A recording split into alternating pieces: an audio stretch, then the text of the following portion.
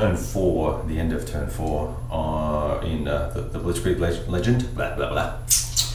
And over on this section in Belgium,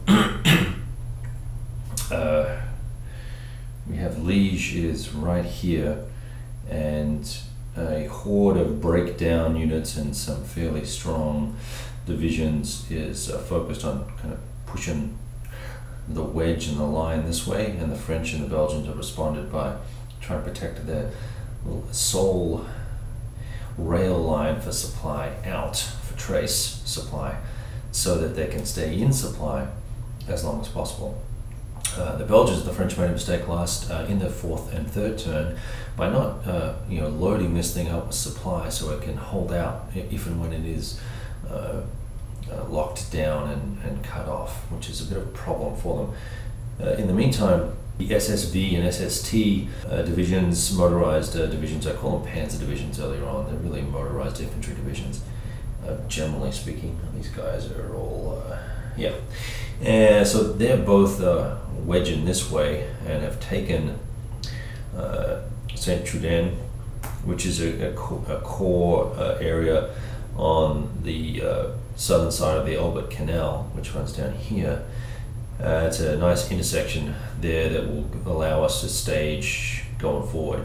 We've also Germans have broken through over near Giel, and kind of a temporary line is trying to be formed there to slow them down a little bit. That's the 3rd Panzer Group and 4th, elements of 4th, with 20 motorized bringing up the rear. And here we also have another Panzer Division. I thought, maybe not. That's it. So this is slower than the Germans wanted, but expected to be, I guess, this way. Really trying not to fight too many battles here and use up supply, although we have tons of it at the moment. And the SS, we're looking for them to encircle a few units here and planning on conducting further operations in this area. So we're going to try and knock this force out entirely by cutting it off, and then stage here to find a soft spot here. In the meantime, the French in turn 3 and turn 4, along with the British, have started building their line along the river there. And they can't build any hedgehogs yet because the stiffened defense has not, or determined defense has not kicked in yet. Right, the Ardennes area, there have been a few little probing pushes. I should mention that 7th Panzer has been driving on this side of the Meuse River as well to try and force the pinch around here. So in this area, the French keep pushing forward, and the Germans are reluctant to engage in any serious combat just because they don't want to pull the effort away. But we have managed to take this town of Palaiseau with the 29th Motorized and some strat moved up divisions, and we're going to try and push this way, and this should force these guys back.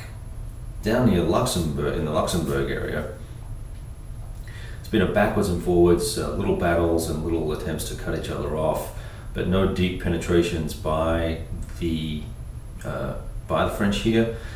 And the Germans have chosen a supply route that's deeper, so it cuts in here.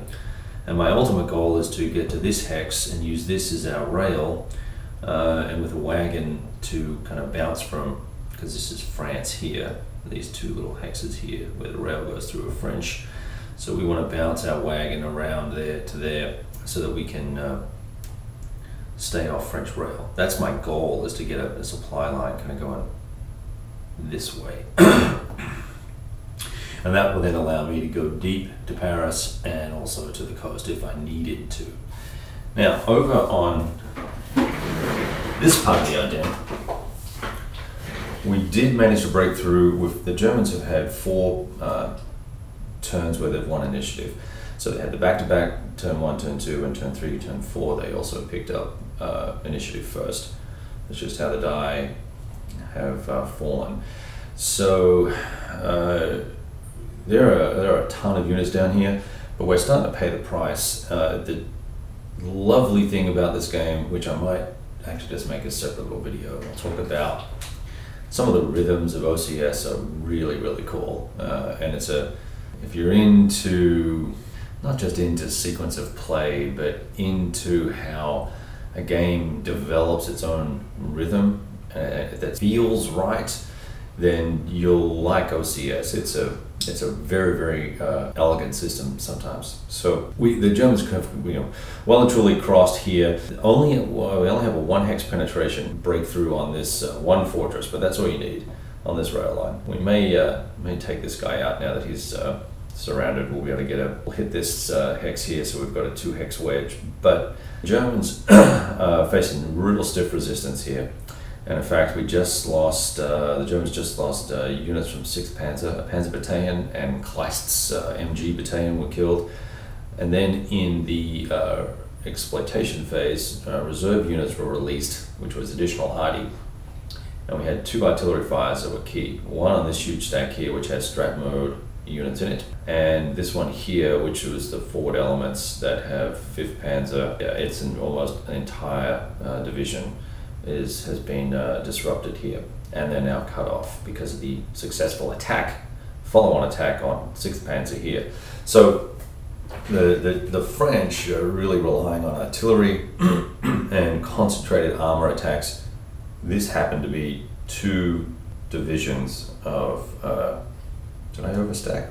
No. Okay, nine rees, not more. So they recaptured the air. Did a good job of it, and we still have 1st Armoured and 3rd Armoured here in reserve to kind of dive in and hit breakpoints. But I feel like we're starting to clog things up and slow down the approach of the Germans, the momentum of the Germans. So it's been kind of cool. The rest of the map, we're really focused on just getting units up and forward.